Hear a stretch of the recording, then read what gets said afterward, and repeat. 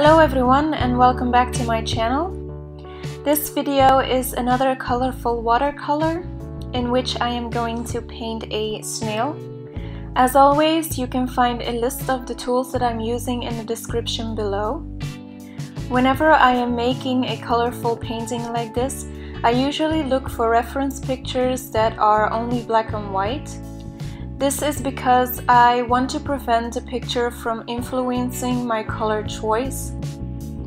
In the past, whenever I draw an animal that I know has a specific kind of color, I tend to stick to that color. For instance, foxes or tigers have an orange kind of color, they have stripes, you know what they look like, and I tend to use those colors if I know it, and it takes away the effect that I want to create in my paintings. I want to steer away from those original colors. Therefore, whenever I look for a reference picture, I go for black and white, and preferably also animals or objects, subjects, whatever, of things that I don't necessarily see on a daily basis or have a basic knowledge of.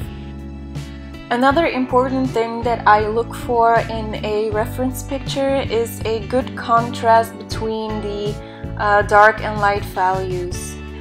I need the white and the black values to be really the main focus of a image, and therefore it will also be the main focus of my painting.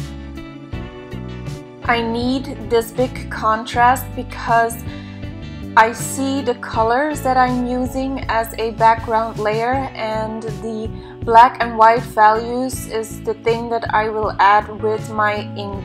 So it's very hard to create the grayscale or shading in black ink. You will have to use hatching and other techniques, and if it is too much, it will not look good on a painting like the ones I do.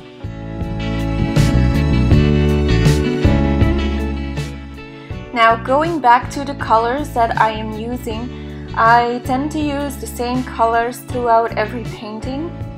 This is mainly because they are my favorite colors. In the color palette that I'm using, there are about 20 colors, I think, but I may only use half of them. The main color scheme that I stick to are yellow for the lightest color. Then depending on how the shading of the image is, I will use orange, pink, and like between pink and purple for the midtones, and then the darkest value will probably be Winsor violet. And these are also the colors that you can see me use in this piece.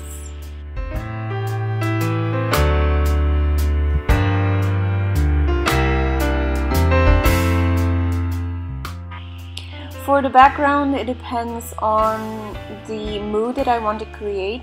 For this one, I wanted to create like a brighter image, so I picked lighter colors that were kind of orange and pink, and as a contrast I use blue for the lower part.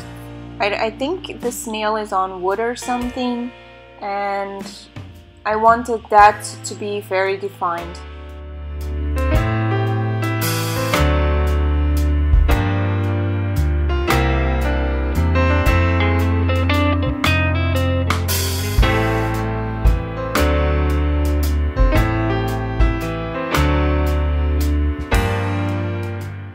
A new thing that I have been incorporating in the past, I don't know, 2 or 3 pieces is a second layer of color.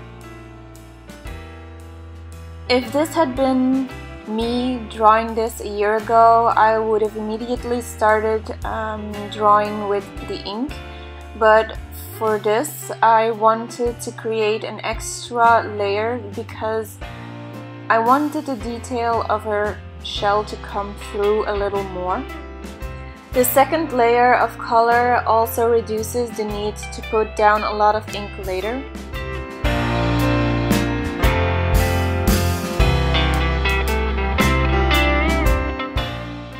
I have been using the ink more as an outline lately and not as a way of putting in different kinds of shading.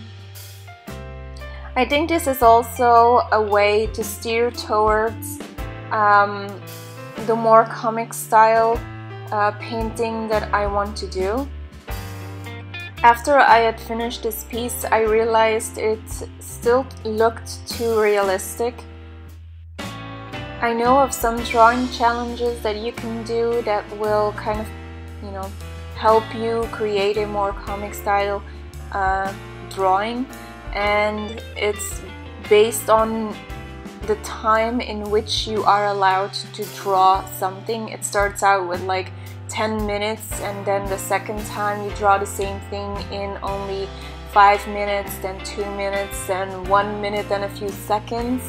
And somewhere along that exercise you will realize that one will stand out and that will be more comic than the others. The first one will probably be more realistic, and then the last one you do in a few seconds will be total crap.